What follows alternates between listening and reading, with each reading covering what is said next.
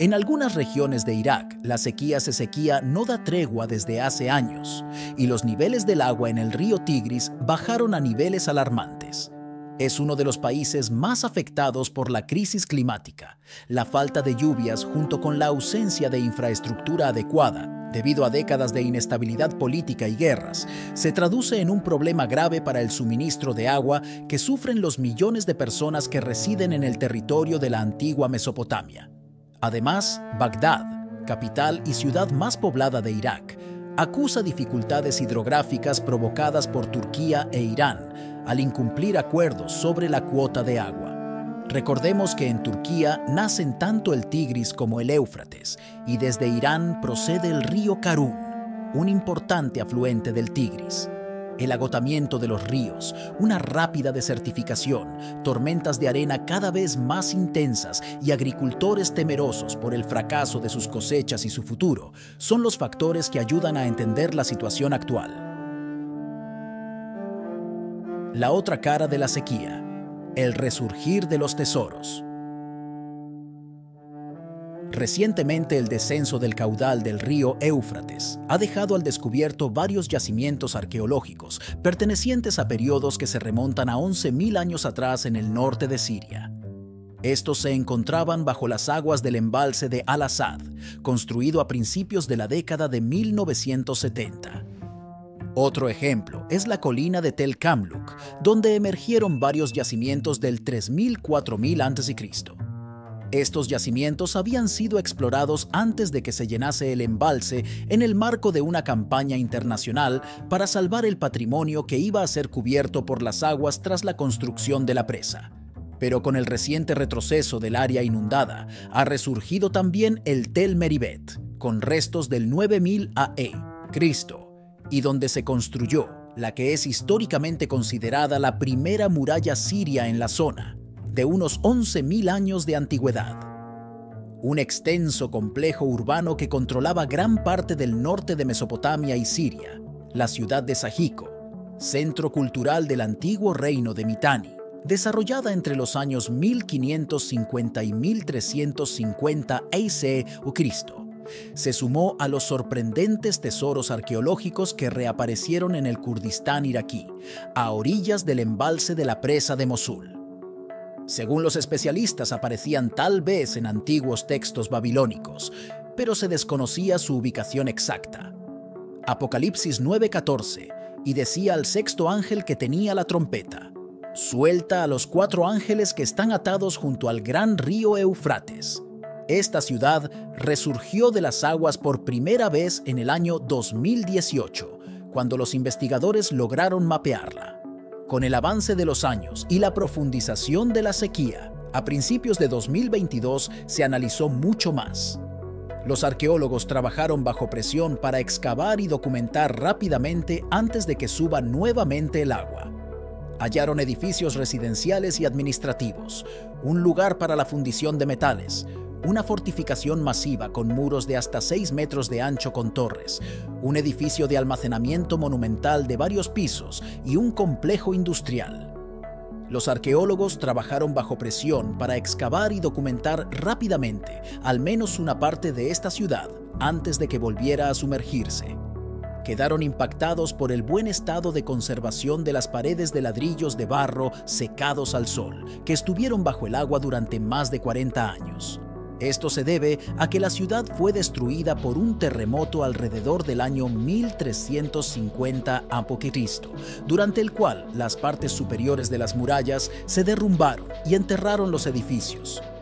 También encontraron 5 vasijas de cerámica que contenían un archivo de más de 100 tablillas cuneiformes, cartas hechas de arcilla sin cocer del período asirio medio y después de aquel terremoto. Algunas aún se encuentran en sus sobres y en buenas condiciones. Los investigadores esperan que este descubrimiento proporcione información sobre el final de la ciudad del período Mitanni y el comienzo del dominio asirio en la región.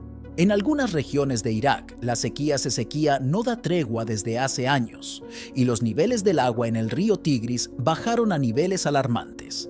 Es uno de los países más afectados por la crisis climática. La falta de lluvias, junto con la ausencia de infraestructura adecuada, debido a décadas de inestabilidad política y guerras, se traduce en un problema grave para el suministro de agua que sufren los millones de personas que residen en el territorio de la antigua Mesopotamia. Además, Bagdad, capital y ciudad más poblada de Irak, acusa dificultades hidrográficas provocadas por Turquía e Irán al incumplir acuerdos sobre la cuota de agua. Recordemos que en Turquía nacen tanto el Tigris como el Éufrates, y desde Irán procede el río Karun, un importante afluente del Tigris. El agotamiento de los ríos, una rápida desertificación, tormentas de arena cada vez más intensas y agricultores temerosos por el fracaso de sus cosechas y su futuro, son los factores que ayudan a entender la situación actual. La otra cara de la sequía. El resurgir de los tesoros. Recientemente, el descenso del caudal del río Éufrates ha dejado al descubierto varios yacimientos arqueológicos pertenecientes a periodos que se remontan a 11.000 años atrás en el norte de Siria. Estos se encontraban bajo las aguas del embalse de Al-Asad, construido a principios de la década de 1970. Otro ejemplo es la colina de Tel Kamluk, donde emergieron varios yacimientos del 3000-4000 a.C. Estos yacimientos habían sido explorados antes de que se llenase el embalse en el marco de una campaña internacional para salvar el patrimonio que iba a ser cubierto por las aguas tras la construcción de la presa. Pero con el reciente retroceso del área inundada, ha resurgido también el Tel Meribet, con restos del 9000 a.E., Cristo, y donde se construyó la que es históricamente considerada la primera muralla siria en la zona, de unos 11.000 años de antigüedad. Un extenso complejo urbano que controlaba gran parte del norte de Mesopotamia y Siria, la ciudad de Sajico, centro cultural del antiguo reino de Mitanni, desarrollada entre los años 1550 y 1350 a.C. o Cristo, se sumó a los sorprendentes tesoros arqueológicos que reaparecieron en el Kurdistán iraquí, a orillas del embalse de la presa de Mosul. Según los especialistas, aparecían tal vez en antiguos textos babilónicos, pero se desconocía su ubicación exacta. Apocalipsis 9:14, y decía al sexto ángel que tenía la trompeta: suelta a los 4 ángeles que están atados junto al gran río Eufrates. Esta ciudad resurgió de las aguas por primera vez en el año 2018, cuando los investigadores lograron mapearla. Con el avance de los años y la profundización de la sequía, a principios de 2022 se analizó mucho más. Los arqueólogos trabajaron bajo presión para excavar y documentar rápidamente antes de que suba nuevamente el agua. Hallaron edificios residenciales y administrativos, un lugar para la fundición de metales, una fortificación masiva con muros de hasta 6 metros de ancho con torres, un edificio de almacenamiento monumental de varios pisos y un complejo industrial. Los arqueólogos trabajaron bajo presión para excavar y documentar rápidamente al menos una parte de esta ciudad antes de que volviera a sumergirse. Quedaron impactados por el buen estado de conservación de las paredes de ladrillos de barro secados al sol, que estuvieron bajo el agua durante más de 40 años. Esto se debe a que la ciudad fue destruida por un terremoto alrededor del año 1350 a.C., durante el cual las partes superiores de las murallas se derrumbaron y enterraron los edificios.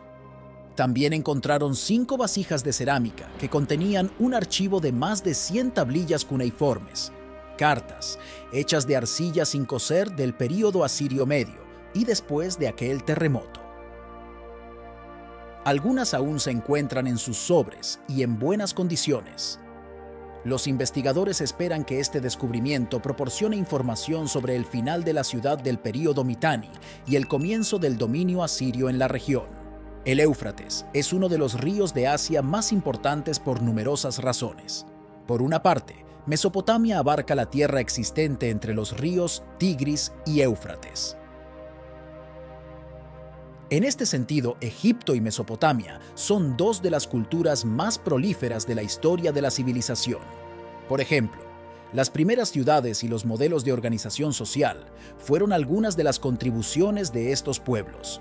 Miles de años después, el Éufrates sigue siendo uno de los pilares para de Oriente Medio.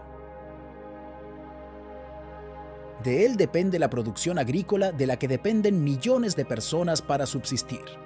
Pero como muchos otros ríos del mundo, incluyendo el Tigris, el río Éufrates también se está secando.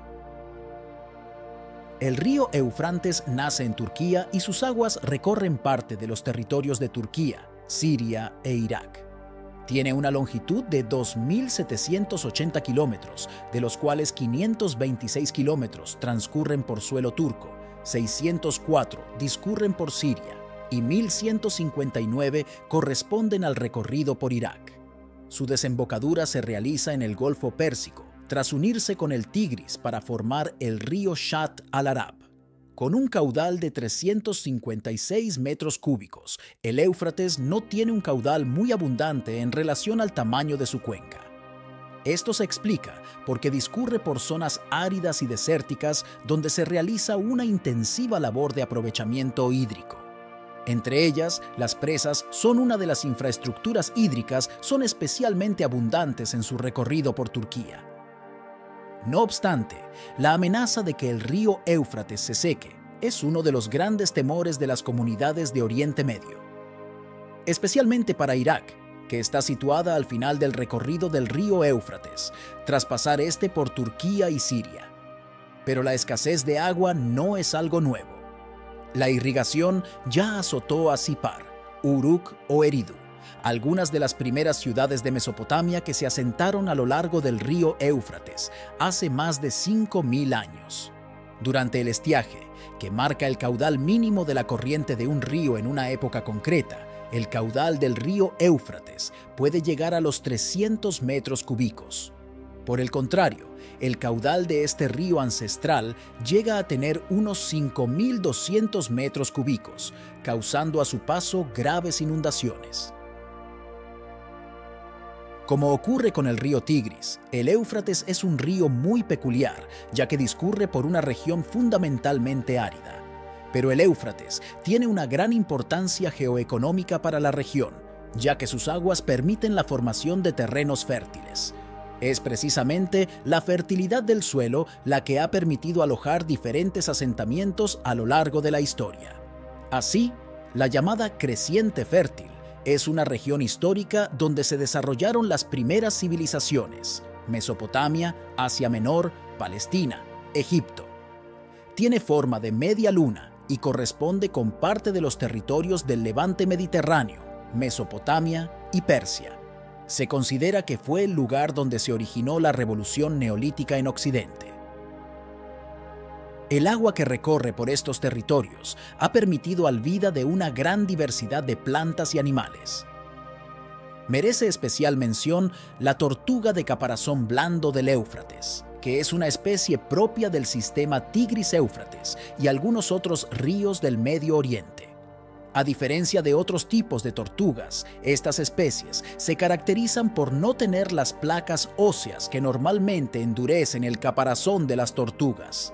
Jeremías 63:64, y tan pronto termines de leer este rollo, le atarás una piedra y lo arrojarás en medio del Eufrates, y dirás: así se hundirá Babilonia, y no se levantará más por la calamidad que traeré sobre ella.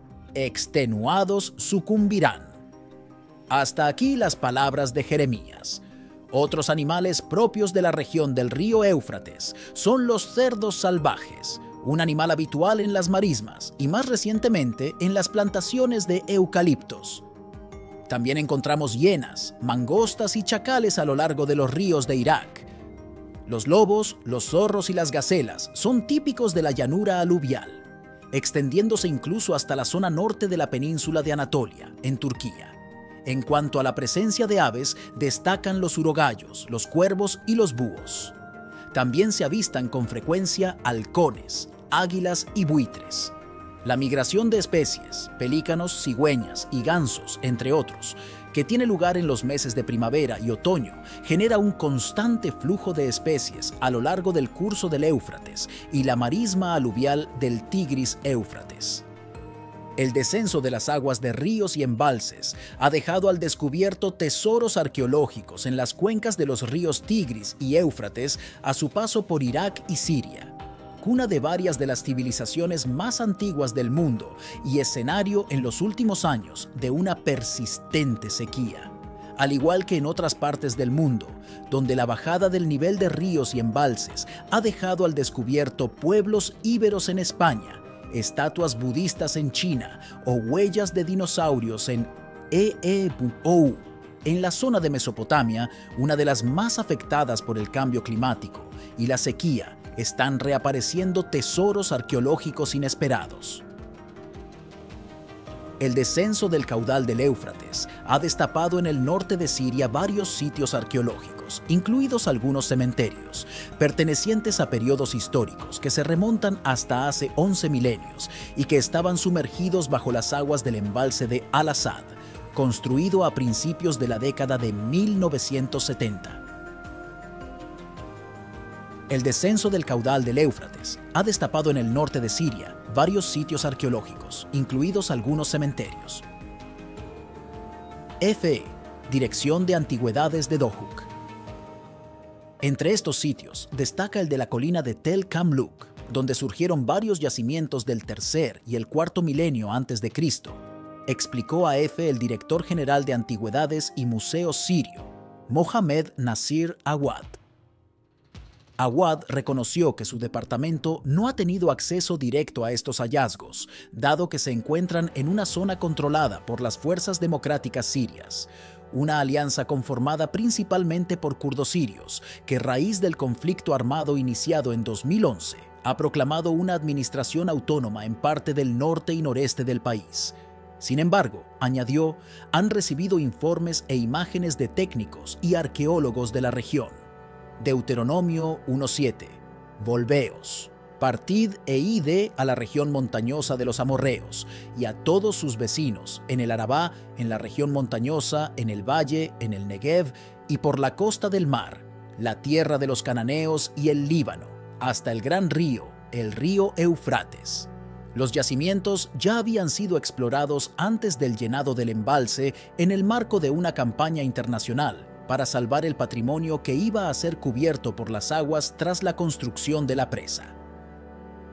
Con el retroceso del área inundada, también ha surgido el sitio de Tel Meribet, con restos del noveno milenio antes de Cristo, y donde se construyó la que es históricamente considerada la primera muralla siria en la zona, de unos 11.000 años de antigüedad.